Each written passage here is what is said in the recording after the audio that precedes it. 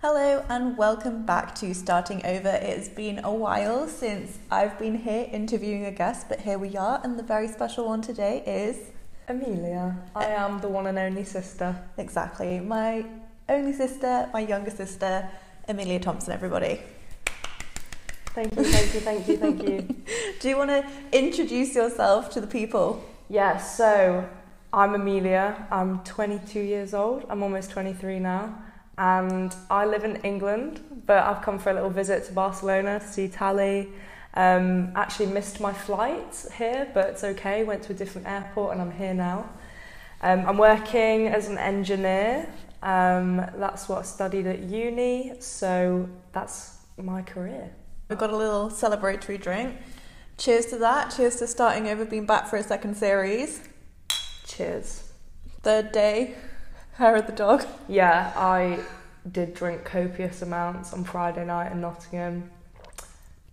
May have been part of the reason I missed my flight, possibly. Definitely was. Then we went to see Bad Gal yesterday. That was so good. It was so good. We had a few litres of beer because it was the best value. And yeah, now, €10 for like a litre glass of beer, and now we're on to the Moe. We're refined girlies. Tell the people more about what you do. You said you're an engineer, but what does that actually entail? Okay, so by trade, as they would say, I'm a mechanical engineer. So that's what I studied at uni. Whenever I say that, people ask me, do you fix cars? Do you do that kind of thing?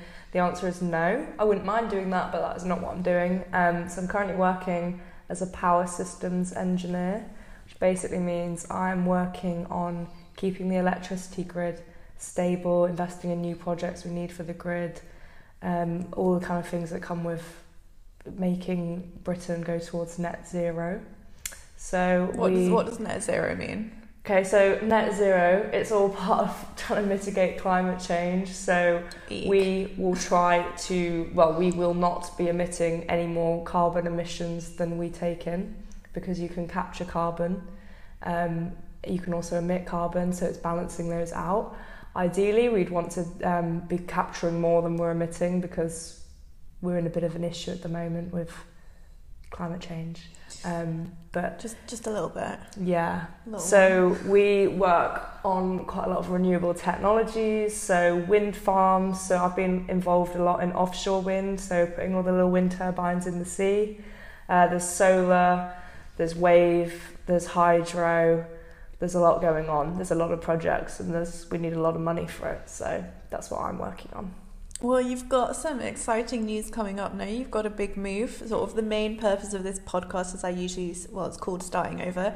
I usually talk to people who have either like moved abroad or, doing something new. Sort of the idea is it's never too late to start again. Now, I know you're kind of just starting your career, but do you want to tell people a little bit about the exciting move you've got ahead?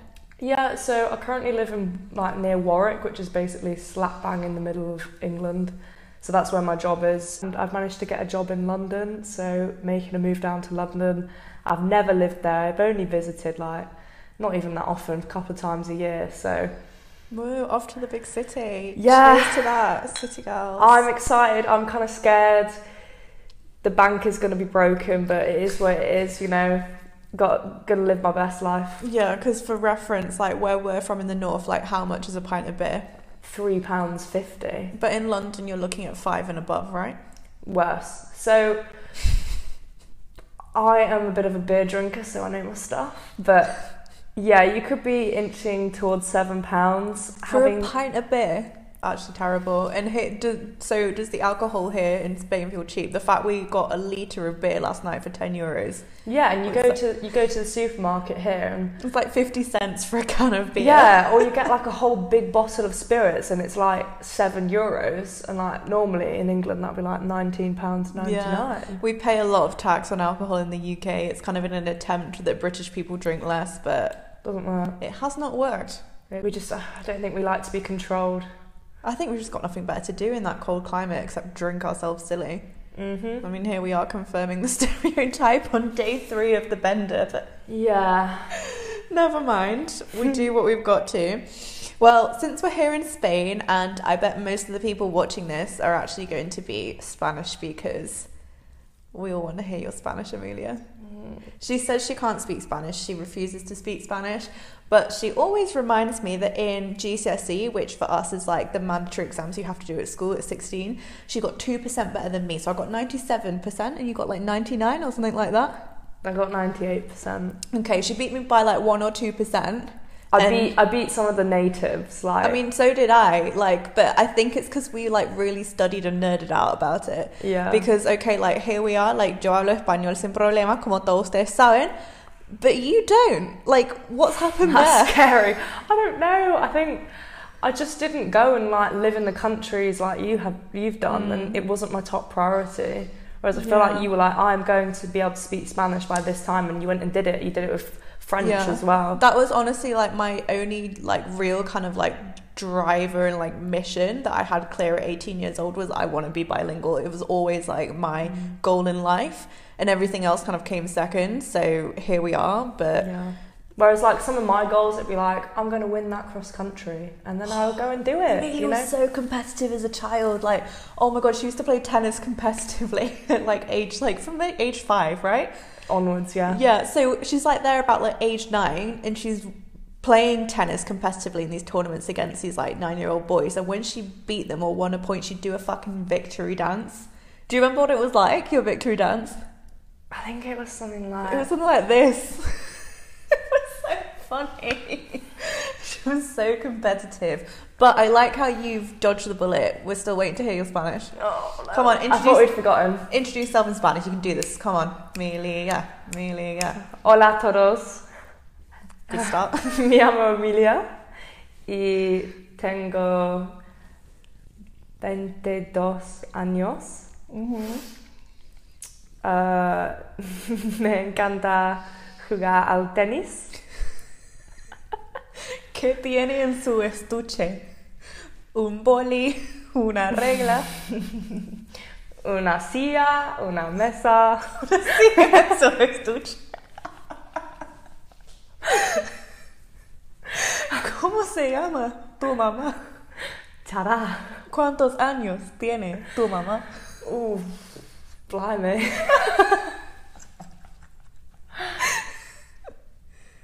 I actually don't know. No. 15. No, that's not right.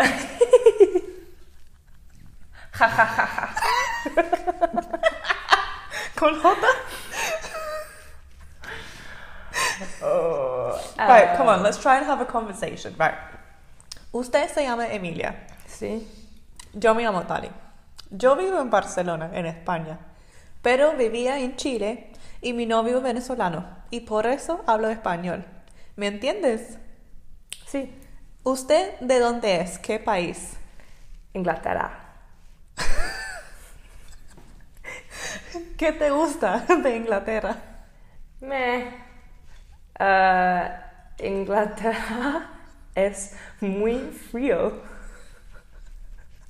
y no me gusta. We'll leave it there. Y no tengo un novio. I'm sweating now from the stress. Well, I actually think the reason, I went abroad and really like nailed the language speaking, but obviously like we did have really good teachers at school. Yeah, shout out to Miss Serrano. Yeah. Well, Miss Serrano. I actually can pronounce Señorita Serrano. She was fucking bomb. Like, she was such a good teacher. And also Mrs. Garcia. She was very like tough on me, but she just wanted me to do well, and here I am. So shout out. She once made me sit in the seat where there's a printer on the desk, and I had to I couldn't fit my book on the desk, so I had my book on the wall and I was writing. Because I don't know, I was late or something. Was that the punishment? There was this one seat, everyone was I'm not sitting in the printer seat. And I rocked up late, I think I had a tennis lesson or something. And it was Emilia, printer. I was like, oh, God. Do you not remember what printer is in Spanish? Printadora. I think it's impresora, but I'm actually not sure. Well, there we go. It's becoming obsolete technology. Yeah. I always get that wrong. I think I say printed. I say imprimida or imprimido. And Romo's always no, impreso. And I'm like, it's one of those words that I never get right. Also, like map is mapper. Like, do you think that's feminine or masculine? Well, it seems like a trick question. Yeah, it's masculine, and I'm like el mapper. Yeah, it's like el problema. Exactly. So yeah, even I still have these thoughts like, is it a boy, is it a girl word? Problems mostly come from men, and men are good at reading maps. That's why problema and mappa are masculine. That's my thinking. I think you're correct there.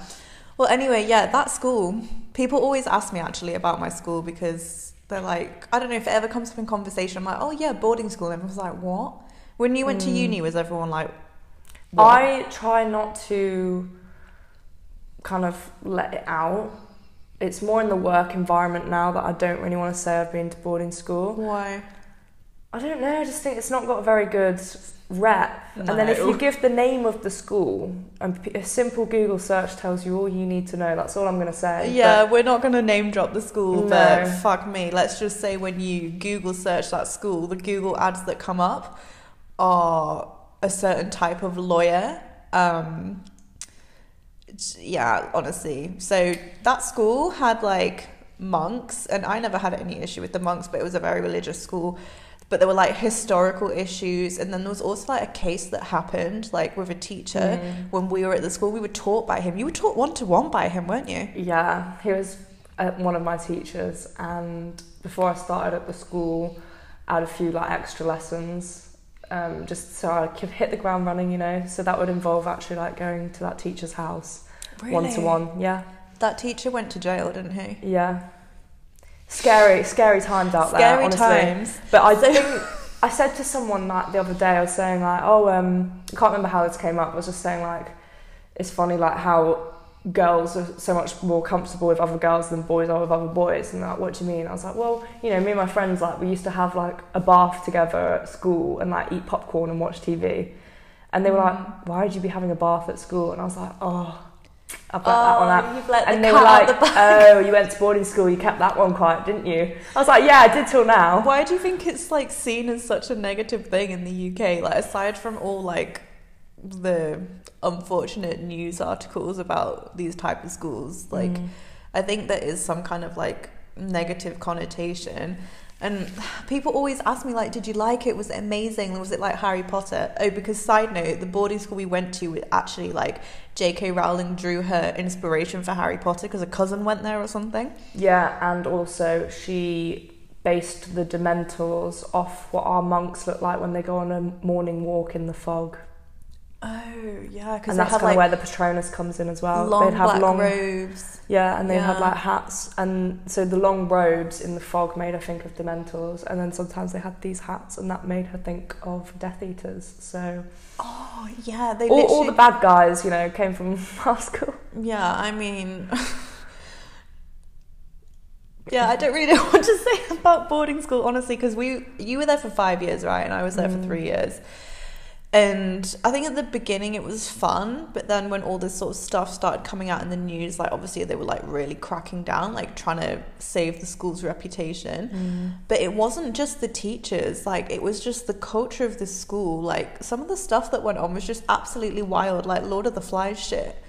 Like some of the boys, like girls as well, but like some of the boys in terms of like the way they would treat other girls was just so out of order. Like at the time you're just like, it's the boys being the boys, but now I'm out of it. Now I'm like, actually, oh my gosh, that's a criminal offence. It was a breeding ground for criminals. They were literally like criminals. Them boys, they're criminals, honestly. Like some of the stuff oh god, when you get into sixth form, which is, you know, the last 2 years, like 16 to 18 16 years to old. 18, yeah.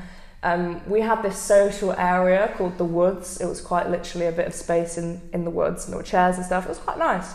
People would go there to smoke, which obviously like wasn't allowed. They were really strict on that really as well. If they strict on caught you smoking. smoking, you'd get chucked out of school for 3 days. Yeah, so quite a lot of like Spanish and French people like would smoke, but for them it was like, why is this being banned? Why is this so deep? They were so confused. Like one of them was lighting up like a cigarette one time when we were walking in plain sight in school, and I was like, oh my god, what are you doing? Like you're gonna get in so much trouble. And she was like, what should we eat? I was like, oh dear. Anyway, so this Woods place would have a king of the woods, right? He's some top lad who's like basically top socialite for the year, but they'd have to do trials before they could take that high position. I can't remember how many boys would like go for it, but I remember one year, it was about 6 boys in my year, and we all just go down to watch. And I thought, you know what, I've got nothing better to do. Like, I don't want to endorse it, but, you know, I may as well watch. Nothing better to do, you know, big exams coming up, but no, like... Yeah, like, exactly. So we're watching. First challenge was something like eating like 5 bananas or something really, really quick. So obviously, like, you feel quite sick. And then downing a few beers and I think some milk. Oh, side note, obviously, like, we weren't allowed to, like, just drink alcohol, like, in a boarding school underage. Like, that was a whole other thing we'll get onto in a minute. Kettle of fish, yeah. So, you know, this starts happening. Boys starting throwing up everywhere, like, buffing all over the grass and stuff. Then they have to, like, strip off and do, like, a massive lap of one of the fields. So they're all just running around naked. And this school was, like, in a massive valley. It was, like, bare countryside. There were no cities near. So, like... It was like this big open valley, so you could see across the whole school. Yeah, basically. And I think like we had some sort of school Ofsted visit or something. Off the back of... ISI or something like that. Yeah, off the back of all these unfortunate reports that were coming out about the school. Yeah. So this was serious times for this school. Like, they needed a good inspection. They wanted to make sure that like other students weren't bullying or hazing each other. And then I'm pretty sure they... come walking down the road and they just saw this scene of people jeering and cheering and boys running around naked, sick, beers, and it was honestly like absolute scenes. It was like chaos. The apocalypse. Absolute chaos. I think we may have failed that inspection. Yeah, when you have like 17-year-olds like running naked down a valley, like... I just scarpered at that point. It's every man and woman for themselves. So you just run and hope you don't get caught. Even though, like, you know, I hadn't necessarily done anything wrong, but I just didn't want to get caught there. There was very much like in that school, it was very much like shoot first, ask questions later. If you were in the wrong place at the wrong time, leg it. Even if you hadn't done anything, like, you'd get thrown into that as well, into that punishment. So yeah, they were called busts, weren't they, when people be smoking like on that hill, and if someone saw like a teacher coming, they'd yell like bust, and like literally like 50 kids would like just scarp her spread out. And like we had this teacher used to come after us like with a dog. Yes, actually run with this like ravenous dog. Yeah, this wolf. Yeah, it was a wolf, and we were in a boarding house. So yeah, imagine like we were in Gryffindor for girls. Yeah, we were basically Gryffindor. Like. Yeah. We weren't clever. We weren't cunning, but maybe we were brave because we had to deal with this fucking wolf all the time. So this dog lived in the house with us. I remember one time someone tried to ride the dog. It was like, for reference, it was like the this size of a fucking Shetland pony. Yeah, get a saddle on that and you're off. So we used to come up to the house for like check-in, which was like this roll call thing where they take the register, and the lady that ran the place, she'd like put up her clipboard like on the back of the dog. The dog's just there. The dog's staring at all of us, and she's like tick, tick, tick. But I remember sometimes like when we'd come back to house, if we're in a big group, someone in the front would be like, "Oh, the dog's here," and everyone would be like, "Oh," and like I don't know why we didn't like this dog so much, because it terrified me. The dog did nothing wrong, but the dog just was unfortunate in who its owner was, and it's like Mr. Filch and Mrs. Norris from Harry Potter, you know, the cat snitches on the students to Filch. This dog was telling tales on us no one likes Mrs. Norris, do they? Yeah, the sort of head of the lady that organised this house and looked after us, like, yeah, I swear that dog would like go back and tell tales. For real. She just knew stuff. I don't know how she knew everything we were doing. There was something about like the events that she could hear through. She had she knew fucking everything. She had a vent like in her office that connected to some of the rooms, so like she could literally hear our conversations. And I think someone was planning a bit of a sesh one time, and she heard the whole thing. She knew all the details, timings, where the alcohol's stored, everything. It's either the vents or it was the dog, like. Yeah, both stories sound a bit like fucking sus, but either way, she knew everything. Like, it was a madness. Unless she had an informant, well, that could have been the dog. So, a terrifying woman. Yeah, character building. I would say character More building. so for you, I think. She took a disliking to my sister. Yeah. I kind of mostly slipped under the radar. Yeah, I think you did. I did until like the last 2 years, and then I was just like, I literally never did anything wrong like the last 2 years. I was such a nerd. Like, I wanted such good results, but I was just being like hounded, like quite literally. Quite literally. The wolf hound. Anyway, yeah, so in summary, when people are like, oh, did you like boarding school? Like, was it a big fucking sleepover? I'm like, I liked it. I feel like it was my childhood trauma, that place, honestly. Like, I think we had quite different experiences because I got really involved in like the sport, quite involved in the music as well. We need to get onto that, the music. God, but yeah, I really enjoyed playing all the sport, playing with friends. Like the tennis there wasn't that good, so like I kind of lost like how good I was at tennis by going there, which is a shame. But you know, I got better at hockey and I did a bit of cross country. But it was more just like the friendships in house, like were good. But it also meant, you know, if anything goes wrong, if anything blows up, everyone knows you can't escape it. There's no going home. Like, we used to be there for like 6 weeks at a time, like no respite. I actually found the worst of times was probably when I was 16, 17 that year, because I was pretty heartbroken. And I would just see my ex everywhere, you know, same class, you know, like you cannot escape. Sit next to him in class. Like, there's no point blocking him if I'm just going to pop round the corner and there's his face. You're going to see him at fucking breakfast. Yeah, and I'll be like stressing like in the queue, like, oh, I'm going to see you at breakfast, like, oh, you know. Oh dear. So that was my little trauma, I guess. But other than that, like, I did enjoy it. I think my trauma is just like between me and my therapist. Like, this is not the... It's a bit too deep. This is not the place to discuss it. But let's just say, like, I fucking celebrated the day like I got out after Leavers Ball. I was like, I cried of like sheer shock, like I have freedom. I'm 18 years old, because I was 18 years old for 6 months in that school, but that didn't mean anything now that I was an adult. No. You still were like under all these rules, and it was very frustrating actually. And that day when I like walked out, I literally was like, this is the start. You could literally just go down to the shop and start swigging a drink. Like, it's just crazy. Like, you could do what you want, but as soon as you step onto that school campus, you're a child again, and you're under all these rules. And also, like, they actually like acted as our parents legally, so that was quite difficult as well. Like, it almost like took away, because our parents weren't there, it almost like took away like our parents' say and stuff. So they like decided a lot of stuff for us, but. Yeah. Onto the music. Oh my god, the music. So we're, you know, quite good singers. Yeah. Should we do a little harmony? Okay. Prima donna girl, yeah. All I ever wanted was the world. There you go. That's a little snippet. That we whip out at every like family event when my parents family are drunk. function. They're like, girls, please sing for us, please. Sing, and we're like. Marina and the Diamonds, here we go. Yeah, so I played violin for a couple of years. We started young, but probably, when did I stop? Like maybe age 15, 16. But we did quite a lot of singing.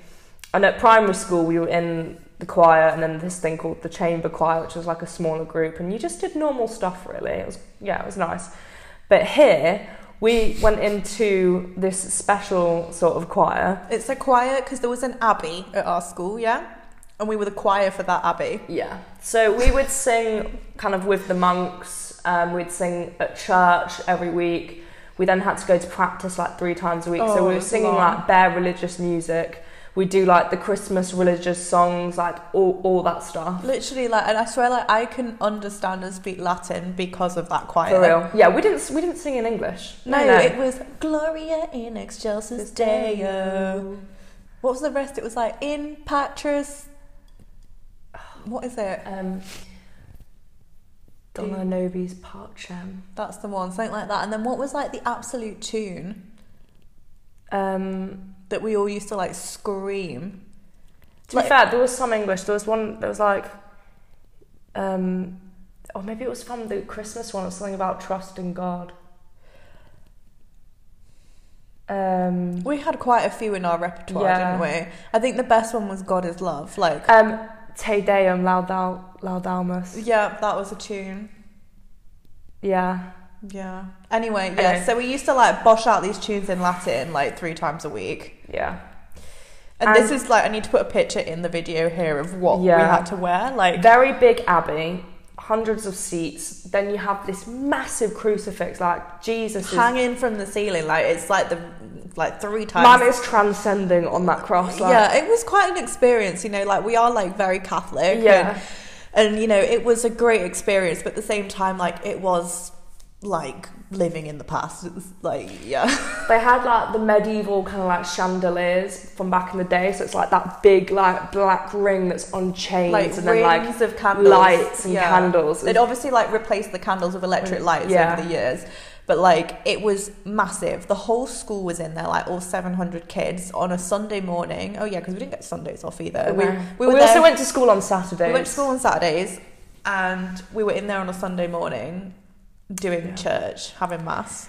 Yeah. And we were there in the choir in our little... We had like these long like tunics and cassocks. Like, we were basically dressed like a priest. Like, yeah, so the boys wore a long red tunic with this white cassock on top, which is a bit shorter, and then we wore blue.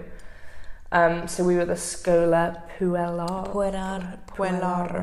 And the boys were Schola Cantorum. Is that right? Yeah. Why is that? Because like, they're the singers and we're the girls. Yeah, exactly. Because cantorum is like we sing, right? And then puellam is women, females. Yeah, because it was always like puella est in hortus or some shit. Caecilius est in villa.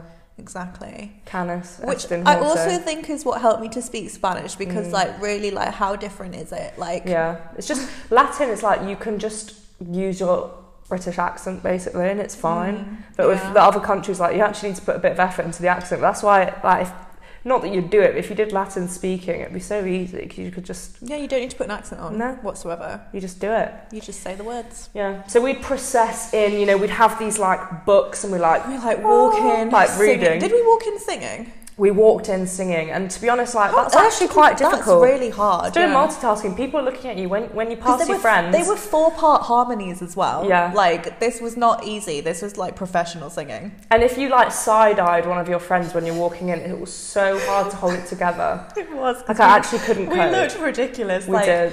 You know, like, the lay people, which were our friends, not in a choir, not partaking in the mass, they were just there watching. Like, they'd look at us like, what the actual fuck is going on here?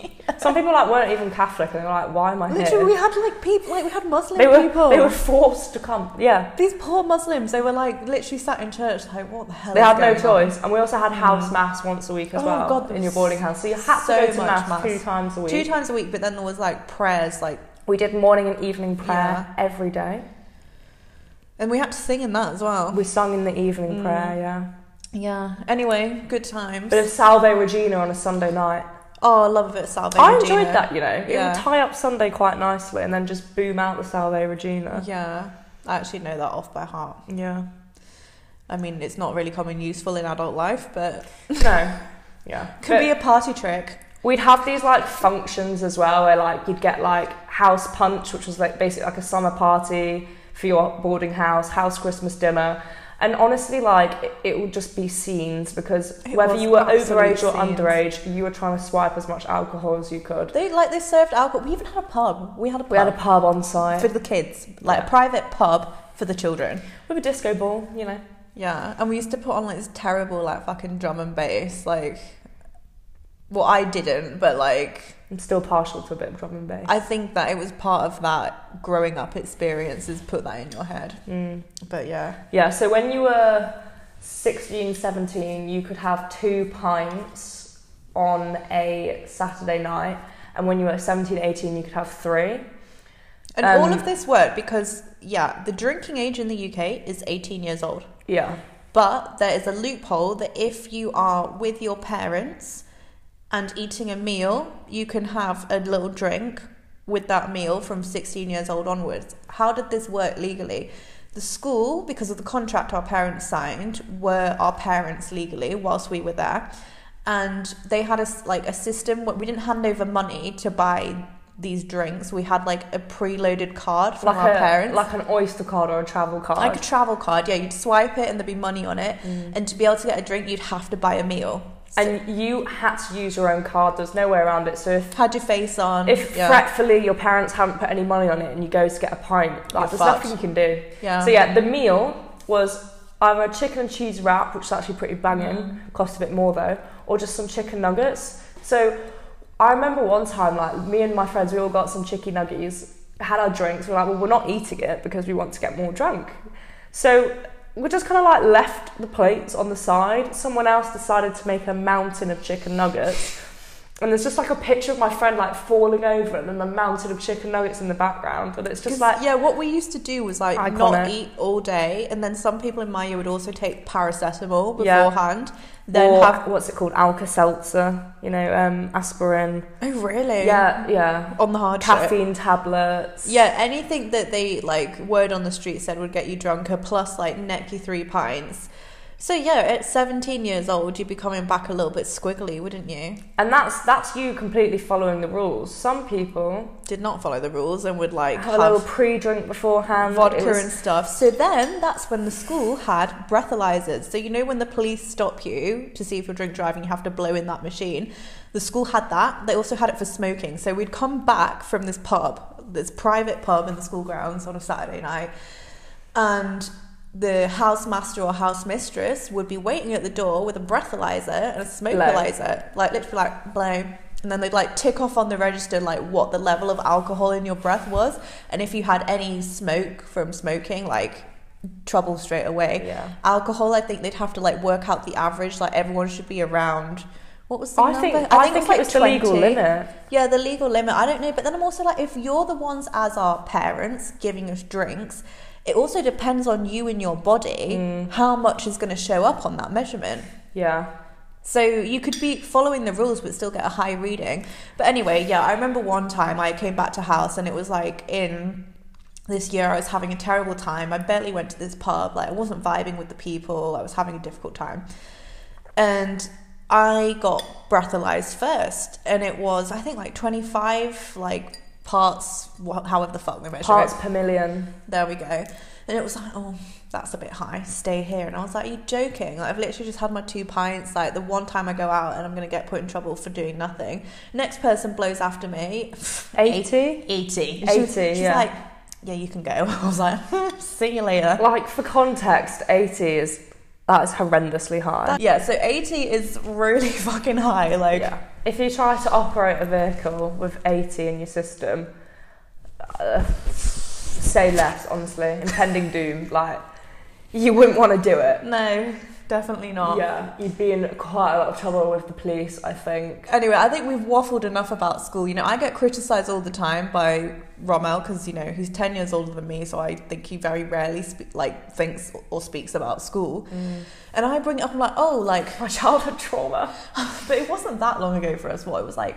5 years for me. 7 years ago for me, which is like, now I feel like comfortably far away from all of that. Yeah. But at the same time, like, it's not a normal school experience. Like, of course we're going to talk about that. Look how much like we've just spoken about now. It's wild. But anyway, the good thing about the school is it had like an exchange program set up with some schools in Chile. So I finished school, I graduated, and then I took a gap year. And that's how I ended up in Chile. So I went to teach English in this school. And yeah, basically that's how everything started. What do you remember about that time, like me fucking off to South America? Just thought this is so random, and also like she was working like with really religious people. Like she had to live with like a 50-year-old nun or something, didn't you? They were what's called oblates, so like they weren't like nuns or monks, but they could get married or not. I don't know. But it was basically like think of nuns. It was, and they had a job and stuff, and like they all lived in this house.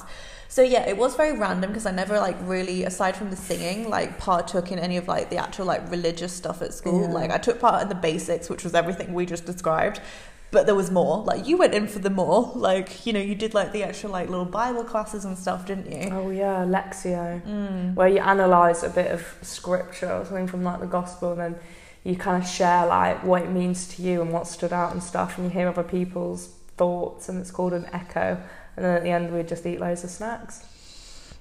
Yeah, to be fair, that was a good way of getting extra food at boarding school, because that was another thing, like, well, obviously, not gonna say you didn't know where your next meal was coming from, but like, if you were hungry, like, tough luck. To be fair, I don't know where it would come from. You have to wait till like the next time. It's toast or a bit of plain pasta. Oh my god, people used to eat like raw pasta because they were like peckish. I used to make up a bowl of pasta and add some Marmite into it, mix it up and eat it.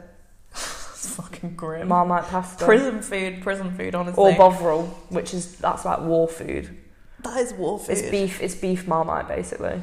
Anyway, so yeah, Emilia had 2 years of school left and I went off to Chile to do this exchange. Anyway, long story short, kind of living that life wasn't for me.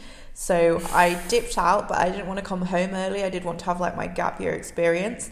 So that's when I met a Chilean and, 19 years old, like first guy that's like paid me attention and thought I was, great or whatever, and was 7 years older than me. Like, I feel like that in itself is a red flag. Oh, because you were 18? Yeah, I was like just 18 years old. And I'm like, what's so interesting about me at your big age, And he was 25? 26 when we met, yeah. Obviously, I lived in Chile for like nearly 4 years because I had a relationship there and I met a lot of other British girls who also had Chilean boyfriends, and like, yeah, there was just kind of like this recurring theme, I think, as well. Like, it was all like very much intensified. I think this happened to everyone regardless, like relationships breaking down because of the pandemic. Because, in a studio apartment in the middle of the city, you could go out twice a week with a police permit. And I was actually trying to do my exams for my uni finals, and I'm sat next to someone who's screaming at Call of Duty all day, and I had like nowhere. Warzone. Oh Jesus, yeah. And then I think like a lot of people had problems in the pandemic, but anyway, that's how that kind of happened. And then I met Rommel. But yeah, I've had positive experiences, and like, for example, when Rommel's friends have come over here and stayed the night, in the morning, like, I don't really have to do anything. Like, they fucking mop the floors, like hoover, mop, wash, like, it's amazing. It's like having a little cleaning squad. I'm like, yeah, you guys can come over for drinks. Yeah. I'm like, yeah, come over for drinks on a Saturday night, because I know that on Sunday morning I'm gonna have my house clean for me. But that might just be them, like a good bunch. But a win is a win, A win is a win indeed. So yeah, Rommel's mates, you're always welcome here because your cleaning is fucking impeccable. Like the Latina mum, like standards of cleaning, like it's next level. Shouting and whacking over a wooden spoon. No, mate, it's the cholita, the flip flop. Oh, the flip flop. Give it a good flick. Literally throw a flip flop at them if it's not sparkling. But yeah. So, no British guys cleaning your house. Quick thought, when you were talking about Call of Duty, that just reminded me that my ex used to play Call of Duty whilst wearing a gas mask. What? Yeah, because Why? I don't know whoever's familiar with the game, but basically your play zone gets smaller and smaller because there's like gas coming and it's not safe. So you're getting into like a smaller area and you have to wear a gas mask if you're like... In the game, if you're in the outer area. He was sat there. But he would sit there, dead ass, like he had a gas mask. I don't know where he got it from. He had some weird items. He had a sword as well, like a real actual sword, like a weapon. But anyway, yeah, I'd just walk in and he'd be in his gas mask. So many red flags ignored there, Emilia. Yeah, one time he went out to work and I just had a look under his bed and I found a massive sword and I got it out and I was like, okay, and put it back underneath. Sat there in a gas mask. God, and I thought my situation was bad before. Yeah. Sorry, yeah. Anyway, British men, yeah, on that note. Yeah. I mean, I wouldn't be rude about British men. It's more... I mean, our dad is one. Yeah, it's more that I've picked the wrong ones, isn't it? And I think maybe it's a generational thing as well. Like, what is going on? Like, dating is harder now, I think, like...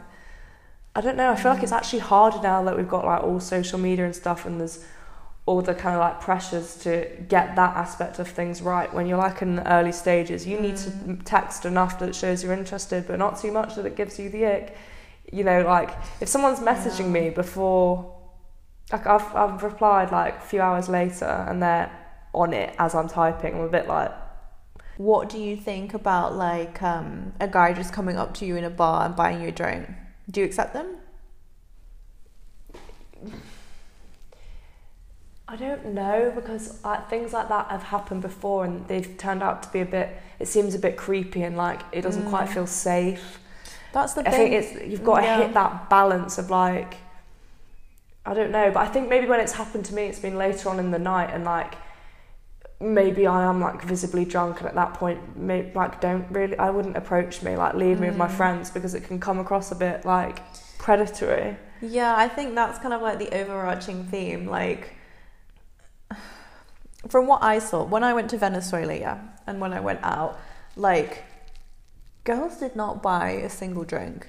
Yeah, like, I went out with a group of, like, mixed girls and boys.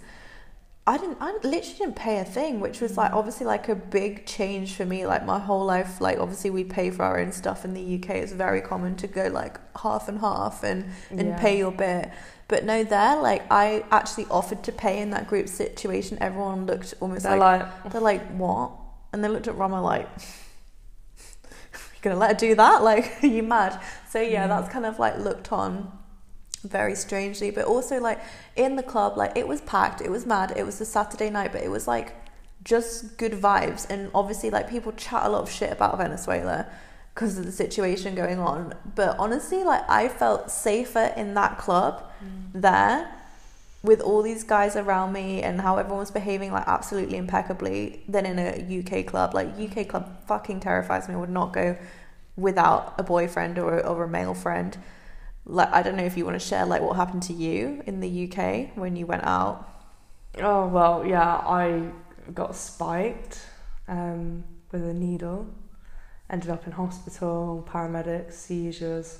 How did that happen? Awful. Someone just come in? Yeah, I don't even know. Someone just injected me, didn't feel it. On the dance floor? Yeah. Literally murder on the dance floor. Honestly. Do you know what they injected you with? Ketamine, apparently. Yeah. It's crazy. It's just crazy, because like, that's crazy. Very easy to overdose, especially like being injected with it. And you know, some people think that'd be fun, but I can tell you it's not. And like, why is this happening in the UK so much? Like, I honestly, like, I couldn't tell you. There's something very wrong there. There's something very wrong. Yeah. I've just had like a few issues before in clubs. Like, there was a couple of months ago, I was trying to just leave with my friends, and this guy literally just like grabbed onto me like this, and I had one friend like holding my hand. You didn't know him? Just No. a random guy? No, I'm leaving the club, just walking with my friend, talking. He's grabbed onto me. My friend's trying to pull my hand. He's pulling back, and I'm in the middle like, what is going on? Like, Who I are was you? so shell-shocked because it was so quick that I didn't do anything at first. Yeah. And I was like, okay, I don't know this person. What the hell is going on? And I'm like pulling away, and then they let go but grab onto my arm. I've got a friend on one side, him on the other, and they're just pulling me. I'm like, what is going on? Like, that is mental. it was really weird. I can't remember how I got away, but... Would you like to go to Venezuela and experience like a week or so there, like see how things actually are, or are you scared? No, I'd go as long as I go with you. Yeah, I wouldn't go alone, but literally I understand why people are scared, because I'm going to read you out the UK government travel advice about Venezuela. I mean, I still went, but it's like a big like title is like, the Foreign Office advises against travel to all parts of Venezuela, and then they give this map, and it's like, advised against all travel and advised against all but essential travel. And where I went, you see, it's like in the big fat red line, and it says, do not travel within 80 kilometers of the Venezuela-Colombia border, because drug traffickers and illegal armed groups are active, and there's a risk of criminal kidnapping. I actually crossed that border in the car. Oh my But there was loads of police there. I mean, under the pretense that, yeah, they're keeping the place safe, but there's a whole secondary business going on there. Like, they were looking for anything. Criminal hustle. Yeah, they were looking for anything to, like, charge, like, for you, basically for you to have to give them money. But I had all my papers correct. Like, I think the issue with me would be, you can't. I stick out. You stick out. I look foreign. I can't speak the language like properly. Chaos, honestly. At least I could speak it. And I had like brunette. more or less the accent. Like, they knew I was foreign because they asked for papers straight away. And every police station I went past, it was like, hang on, papers, get out of the car. Like, yeah, it was just annoying. But they, like, I had everything was like present and correct, so it was fine. Like I never had to pay anything. I probably would be a kidnap risk. It's like when we went to Mexico and we drove through a certain area, and I literally had to like duck down and like I hid under like a coat or something. Yeah, I hid under a coat because they're just like, you're blonde, like you are the target for being kidnapped, like held hostage for ransom. And like we were with a family who were like well off, so obviously like you'd be able to see from the car that they're well off. You'd see my hair and you'd be like, bingo. Yeah. So that was But that scary, was Mexico, and like the UK government says like, yeah, go on holiday to Mexico, no problem. But literally was like, do not go to Venezuela under any circumstances. But yeah, it was great. You should probably go at some point. Maybe I need to dye my hair. I mean, learn the language. Yeah, that would be a good start, because like no one really speaks English. Like, and why would they? Yeah. It's not like Barcelona where you can get away with it. Yeah. But yeah, did you know that Venezuela's got beef with the UK at the moment? I've heard a few things. What have you heard? I've heard about that they will happily respond with reasonable force if we start sending warships over there. We sent one and they've gone quiet, so I don't know what that's maybe about. something's coming, maybe it was a threat. Yeah, but you know, it's about like the country next door, Guyana. I mean, it isn't great what's going on, is it? No, but they're fighting over something that happened 200 years ago, and like, how do you resolve that? Of course we're involved. Like, of course, like colonialism. Don't get us wrong. Like, we're not going to sit here and defend like the British like colonial era whatsoever. But at the same time, it was just a little bit awkward at the breakfast table when that news came out, and me and Rommel were like, oh, this might escalate. Yikes! Yeah. What are we going to do? Oh God. Yeah. But yeah, I mean, we can't really talk about like the state of Venezuela, like the state of the UK at the moment. Like, obviously the two things don't compare, but you know, me as a foreigner living outside and watching like the cost of living crisis unfold, the Tory government just one shit show to the next. Like, what is it actually like? Give us the reality of a post-Brexit Britain. Like, for someone who doesn't know, what was it like before, and what's changed? Like, how are things now? I'd say the main thing is like it's so noticeable that prices went up. Like all the food that we import in supermarkets, price has gone up a lot. Services cost more, petrol, like that's insane. Like it's starting to drop down again. But how much is it? So I think before stuff kicked off, it was probably about like 120? Yeah, per litre. It managed to get up to 209. I paid once. Yeah. Really? Yeah, I paid 209 once.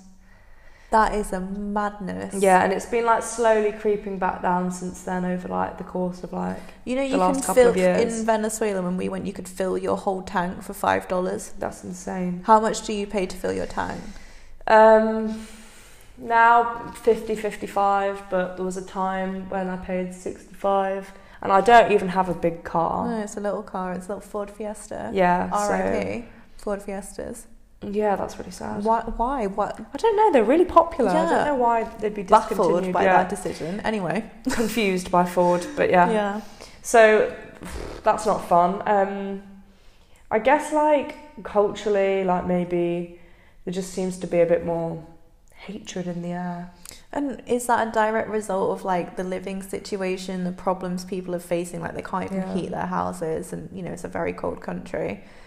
Or is it that Brexit lifted the lid on stuff that was already there, but people were too like they was kept in check? I guess we won't know, but like yeah, it is definitely noticeable.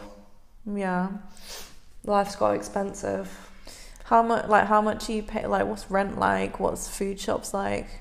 Rent is pretty expensive. Like, I'd say like a standard place that isn't that nice and it's just one bedroom, pretty small, would be where I live, like about $700-800. And what's the minimum wage in the UK now? Is it like £1,200? I don't know about like per month, but per hour I think it's like £10. Because that's gone up, because when I first started working, I think minimum wage was like £6 something. So that's really gone up. So yeah, just comparing like the cost of rent to like what most people earn, like obviously not a lot. But when I was a student as well, like you get a student loan, so you get to borrow some money from the government. But as the prices went up, that stayed the same. So it's just like, well, the rent has gone up, my groceries have gone up, my petrol's gone up, everything has, but I'm not getting any more money. So people's salaries like not really going up. Like, sure, they're increasing the minimum wage to deal with this, but like that's just to meet inflation. It's not. Yeah, anyway. Some students had to use food banks, so... That's actually shameful. We're a first world country. Yeah. And a food bank is basically, well, how would you describe a food bank for people that don't know? Like a voluntary place that you can donate food to people who can't afford food. Which before, you know, with like homeless people, you know, people in really difficult situations, and now you have like people who are paying to go to university are going to these places because they just simply don't have enough to live. Like it's honestly wild. And also the UK is, you know, we pay so much tax, like compared to the rest of the world. Like where is that going? Yeah. But anyway, good questions. We see each other like what, 2 or 3 times a year, so gotta make the most of it and have our deep chats. But yeah, I honestly, like, people always ask us as well, like, you know, you and Rommel, why don't you move back to the UK? I'm like, well, 1, the vibes are shit at the moment for everything you've just described, and 2, like, it is so hard, like, getting a visa. If you've got a weak passport, like, the UK is no laughing matter. So we went for 4 days at Christmas, and I think we paid almost like £500 in total for this 6-month visa. But like the level of detail we had to provide in this, like Daddy was a sponsor, like we had to put up like his payslips, my payslips, like honestly, it was just wild. Like I think for a 4-day trip. I know you're getting the visa, but it's like a 4-day trip at Christmas, like, and I just like basically waltzed into Venezuela, like sure I had a letter from someone inviting me, but it was just like the questions I was asked at the border in Venezuela was kind of just like out of curious. Oh, how did you two meet? Like, oh, it's not every day we get tourists here. Like, have a nice time. Yeah, it was pretty nice. At the actual border, the police was a different matter. But when we got to Border Force in Manchester, when Rommel arrived, like we were in the queue for like all other passports, and they were literally like shouting at people who weren't understanding. Like, it was not nice. And I was like, let me do the talking. It was like, how long are you here for? Like X days. What are you here for? Christmas. And I obviously like showed my British passport, spoke to them, and we were like through within 2-3 questions done. And they were like fully interviewing other people, like shouting at them if they didn't understand. Like, it was just not. It was just not nice. I've seen that before. I saw a girl being like interrogated because she had. I was with you. She had 2 passports, right? But she was like, but I've only travelled on my British one, so why do I need to show my other one? They were like, we want to see it anyway. Yeah, so she was a dual national and she was born abroad, but she'd lived in Britain her whole life, and she showed a British passport. And he was like asking her to show the other passport, and like, she was like, I've lived here my whole life, like I'm British, like what do you want about? And we were behind her, coming in on Irish passports, because we also have Irish passports, even though we were born in the UK. I don't know, that was fine. Like, no worries about us being dual citizens, but because she was Eastern European and British, like, she had loads of questions, didn't she? Yeah. It was not nice. Didn't they? I swear they asked to like look in her bag as well. Yeah, they had to open. I don't know. It was just very weird, that whole situation. But yeah, lots of cases like that. And like, you could tell that she was literally baffled. Like, it wasn't like I was baffled watching it. It wasn't like she felt like maybe she brought in something she shouldn't and looked guilty. No, she just was so confused. It was like, thought it was a joke. He looked at her British passport and saw like place of birth, and it was somewhere outside of the UK, and just like went off on one. Yeah, anyway, East Midlands Airport, sort it out. Like, we weren't impressed by that. No, we were not. But yeah, shout out to our mum for getting her shit together after Brexit and getting us Irish passports. Honestly, I'm going to feel like such a fraud when we go to Ireland in September. Yeah, we're going to Dublin, and we're obviously going to go on our Irish passports. And I live here because of my Irish passport, EU citizen, etc. But like, I'm going to feel so embarrassed, like going when I open my mouth and it's with just a British accent, English, like, and handing an Irish passport. I'd be pissed off if I was Irish. I'd be like, fuck. Come here for the vibes. Another one of them. Like, don't worry, I love Guinness. I can chop one for you if you want. No, we're absolute plastic paddies. But anyway, thank you to I'd like to thank my mum. Thanks, Grandma, for being Irish. My actual like Irish grandma. Thank you for being Irish, and thank you to the Department for Foreign Affairs in Ireland for giving us these passports. Thank you for accepting us. Thank you very much, because it has made my dreams come true. I can live in Spain. I was able to give Rommel papers. I was able to have this job. Like, Just honestly, like, Irish passport coming through doing bits, so... No passport stamps for us. No, exactly. Get through the Barcelona airport queue way quicker. And free of charge. What do you mean? Do you have to... Oh, yeah, because you have to pay now, don't you? If you use up too many stamps or something, or it's like £10 a stamp or something, I don't know. No, what it is Something that is it called ETIAS? They're introducing, like, it's only €7 or something, but it's kind of like the ESTA to go to the US. So it's not a lot, but yeah, if you travel a lot and you use up all your pages of stamps, you need a new passport. Yeah. So, yeah. And it depends, like, you might have a stamp on every page and someone might refuse to put another stamp on it. You just don't know how. Yeah, so you need to get a new one. You can also buy passports with more pages, like more expensive ones. But yeah. Crazy. Would you, because you obviously have your Irish passport, you know, you have a lot of doors open to you. Do you think you'll stay in the UK forever? It's a tricky one, like, I don't know, like, I'd love to, like, live abroad, but I think, like, I do need to learn the language. I don't want to be one of those British people that lives abroad, but they don't really know what's going on. Because I feel like it's also kind of, like, I guess, like, not respect, but, like, to where you're going, to kind of know about the culture, know the language. It's just very helpful. Yeah, I 100% agree with that. Before I moved to Barcelona, I learned Catalan. Not that I fucking used, like, all I used it, Jay, was to read the menu, and that was it. But, like, when I've tried to speak it, like, I'm just shut out. Like, they don't really want anything to do with me, to be honest. I can understand it, like, it's so overrun with tourists here, like, and foreign people. Like, I understand trying to protect the culture, etc., but at the same time, it's like, you know, I've actually made an effort, whilst most people don't. Yeah. And it's not very well received either. But I wouldn't want to be one of those people that hasn't made the effort. Yeah, I think it's important. But yeah, anyway, plans for 2024? Okay, plans. Well, I'm going to Chile very soon. I'm so excited, going back, first time in 2 years. I would like to go to Ibiza for the first time ever. It's nice. It's very close to Barcelona. It's a 40-minute flight. So I would love to do that. We're going for a big family reunion, dual birthday party thing. In Jersey. Yeah, Rommel needs another fucking visa for that. So I need to get on that. That's a hurdle, but that'll be good. It's a hurdle we will overcome. We will be there. I'm going to go to some festivals, you know, the vibes are going to be good. It's going to hopefully good weather, good music. Like, honestly, cannot wait. Just need a bit of sun. I think we just need, like... I need some vitamin D, Yeah, I think we just need some good vibes in 2024. We really do. I mean, we could be on the point of another, like, financial crash, but... Or a war. You know, whatever takes your fancy. Oh, gosh, yeah, what a time to be alive. Yeah, maybe another trip here in summer, that would be good. Yeah.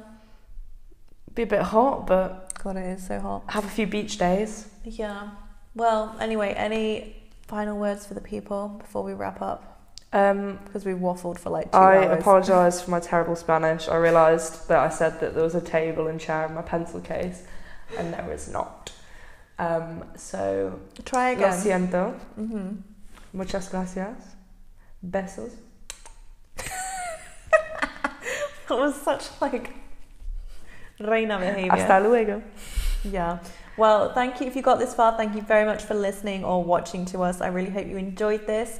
Let us know in the comments if you're watching on YouTube, or if you're listening on audio, you can also leave a review. Anyway, coming back stronger than ever. We're starting over. We're going to have more guests. We're going to have me talking alone. There's lots in store. But for now, thank you so much. And I hope you enjoyed meeting my sister. La Reina. Bye. Bye.